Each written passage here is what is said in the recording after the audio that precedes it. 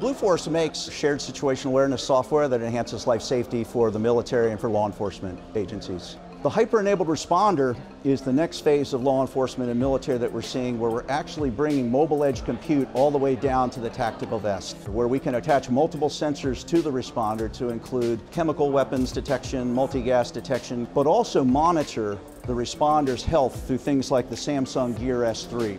One of the other promises of the 5G network is the ability for smart infrastructure like this street lamp to provide information to the right first responder, built-in environmental sensing, so you can tell when an area around a street lamp has experienced a gas leak or other types of things. And then gunshot detection actually built into the sensor head that allows multiple lamps to talk to each other in real time using the 5G network, triangulate where the shot came from. The 5G network is going to have a massive impact on what we can do and the types of things we can deliver to our customers. We believe 5G is actually going to begin starting to save more lives. Today we use thermal imagers, but you really can't tell when someone's walking into a school potentially with a firearm.